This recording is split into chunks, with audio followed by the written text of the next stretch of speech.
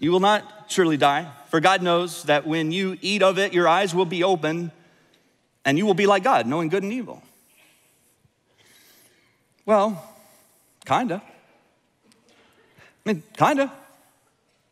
See, this is what the enemy does. He knows that the best lies have some truth to them, and so he gives you some truth, but he leaves out a lot of context.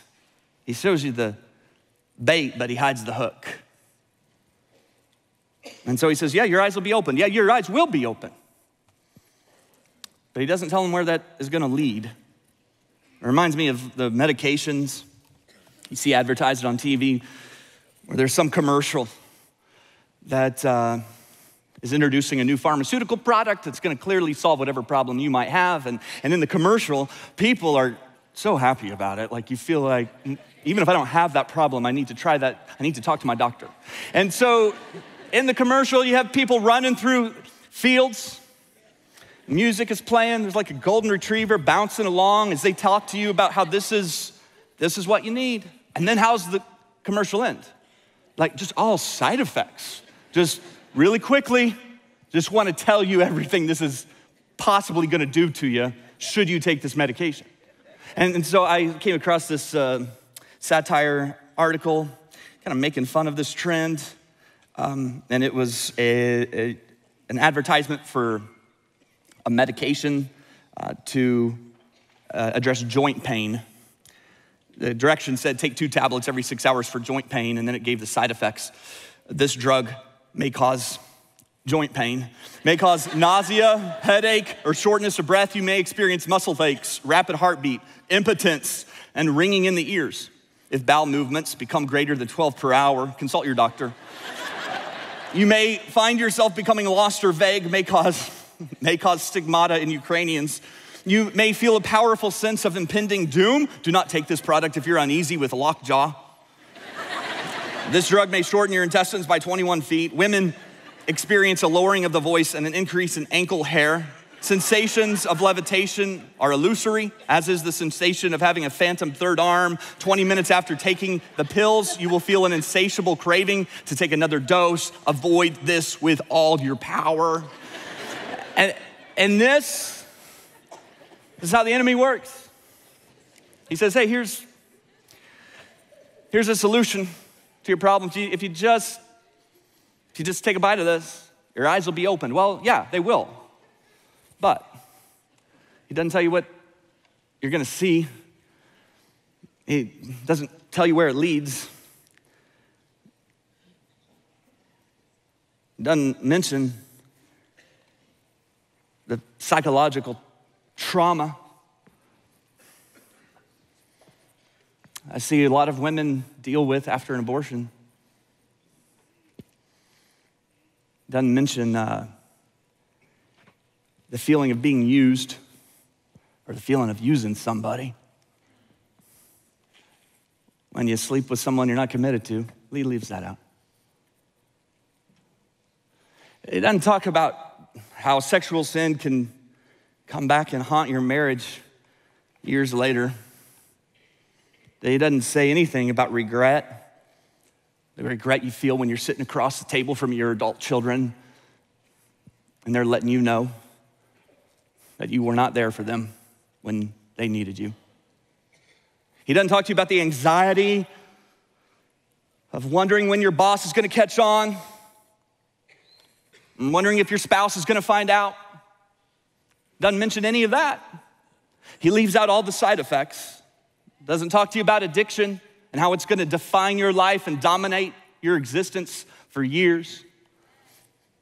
Genesis chapter 3, verse 6, when the woman saw that the fruit of the tree was good for food and pleasing to the eye and also desirable for gaining wisdom, she took some and she ate it and she gave some to her husband who was with her.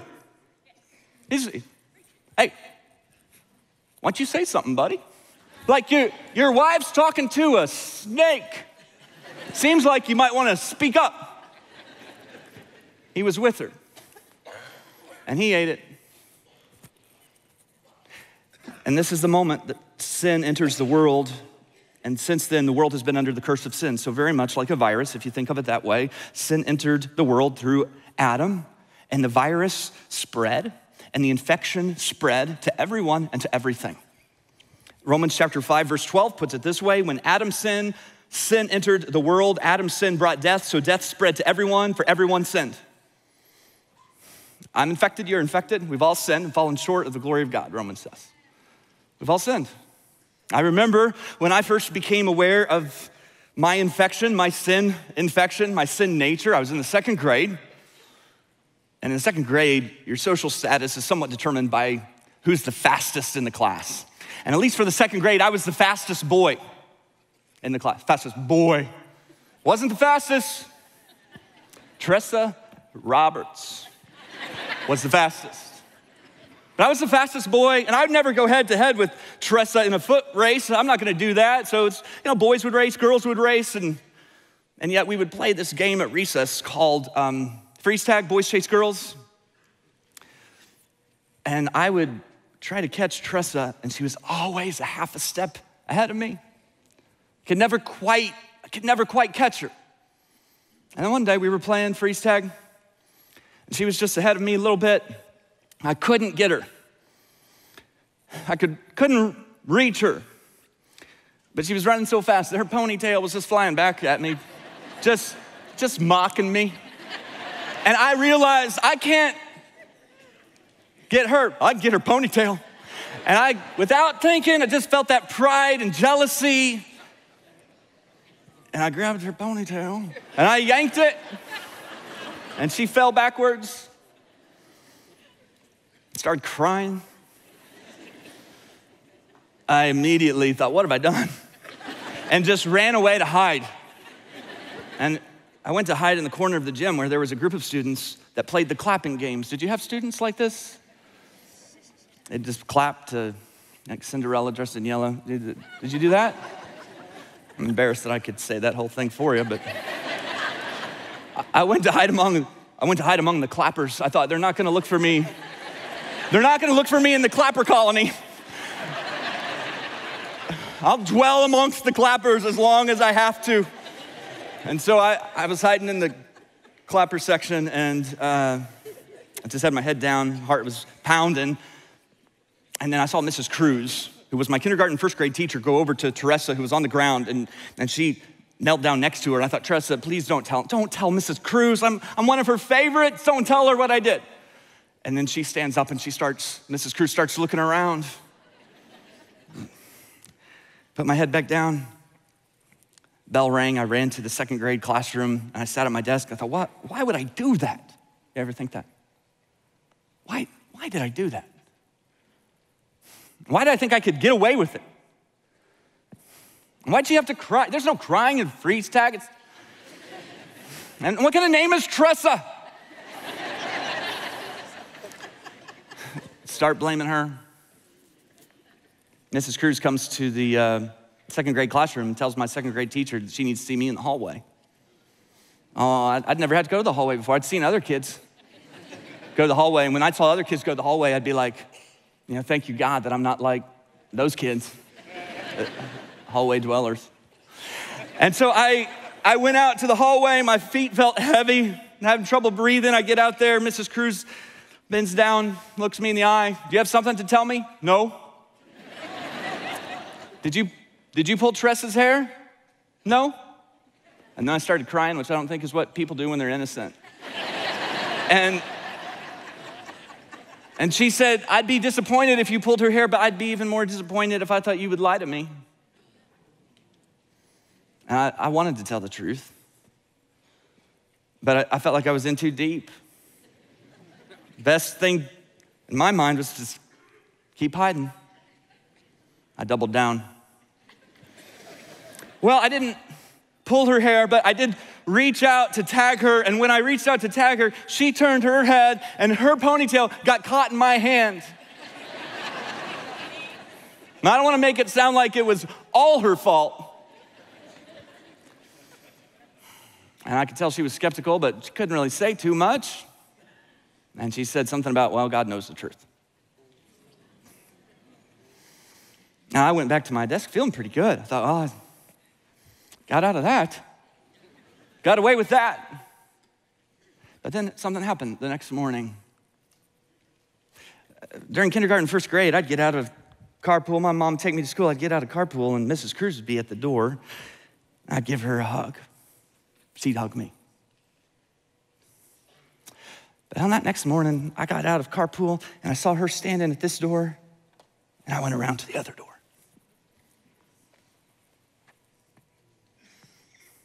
And I'd see her in a hallway. I'd walk by quickly, try and take a different route if possible. And at recess, instead of playing tag, I just sat up in the bleachers, just watching other kids play tag. I thought I could get away with it, but the minute I sinned, even though no one else knew about it, it started creating separation. It started to sever relationships in ways that I didn't want it to. But the shame I felt caused me to avoid Mrs. Cruz and stop playing with my buddies. And my guess is that for some of you, that this is the game you've been playing with God for a while. Just trying to hide, trying to avoid. The sin separates. Next week, Albert Tate's gonna be here, and he's gonna talk about one of the consequences of sin. Part of the curse is that sin causes conflict between us, particularly men and women, conflict and confusion. And from the moment Adam and Eve sinned, they knew something was different. It says in Genesis 3, verse 7, then the eyes of both of them were opened, and they realized they were naked, so they sewed fig leaves together, and they made coverings for themselves. They covered themselves with fig leaves. It's a big leaf in the Middle East, big fig leaf. Never tried to do this, don't plan on it, but I gotta think that covering your naked body with leaves is inadequate. Like I bet you still feel pretty self-conscious, and so they hide even more. Their shame just causes them to try and cover up. And shame tells me I'm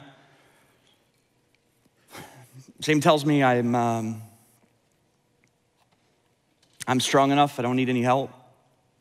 Shame drives me away from people who care about me. Shame makes me blame people instead of deal with my own failures. Shame tells me I need to look perfect without appearing like I've made any effort.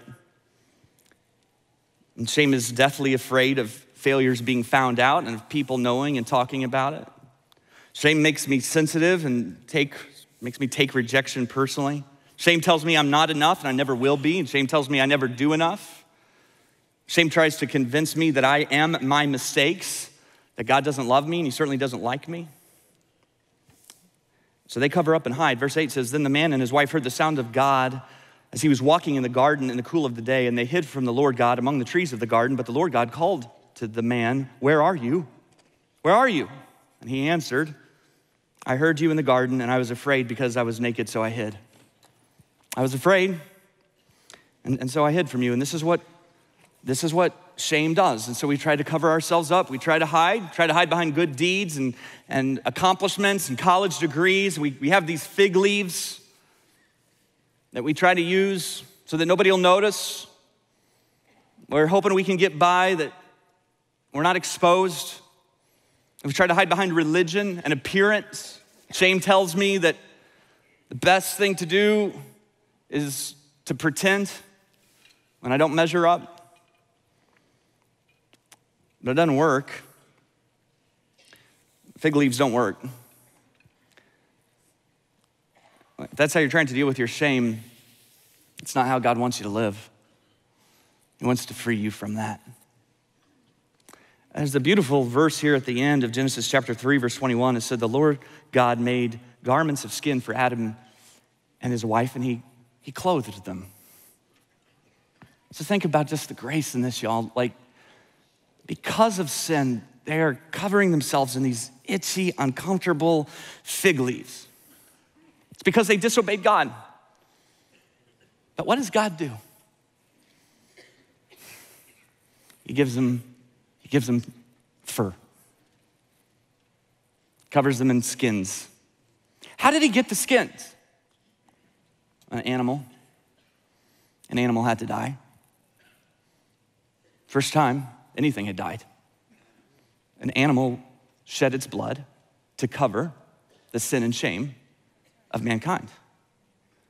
Does that remind you of another story? It's pointing us to Jesus, the curse reverser, who's gonna come in the New Testament.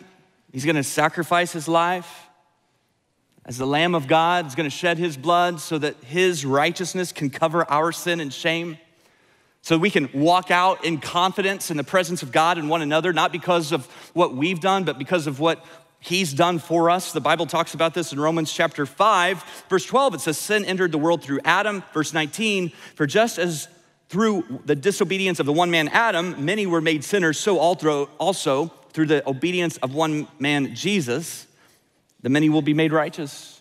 You're made righteous. Jesus covers us with his righteousness. Romans 8, 1 and 2. Therefore, there's no condemnation for those who are in Christ Jesus. Listen, you don't have to hide anymore. You don't have to hide. There's no condemnation for those who are in Christ. So every time you read the news and every time you're reminded of the curse, tell yourself it's not supposed to be this way, and then ask, what's the problem? And just be reminded that the problem is, it's not an educational problem. If it was, God would have sent a teacher. It's not a political problem. If it was, God would have sent a king or politician. It's not a healthcare problem, or God would have sent a doctor. The problem is a spiritual problem. The infection is a sin infection. And so God sent Jesus. God sent a Savior, and He is the serpent crusher, and He is the curse reverser. And in Him, J.R. Tolkien says, everything sad is coming untrue. It won't fully be realized until heaven. But He wants to reverse the curse of sin in your life, in your marriage, in your family, in your heart, in your thoughts. He wants to take something that's broken and turn it into something beautiful. He wants to reverse the curse.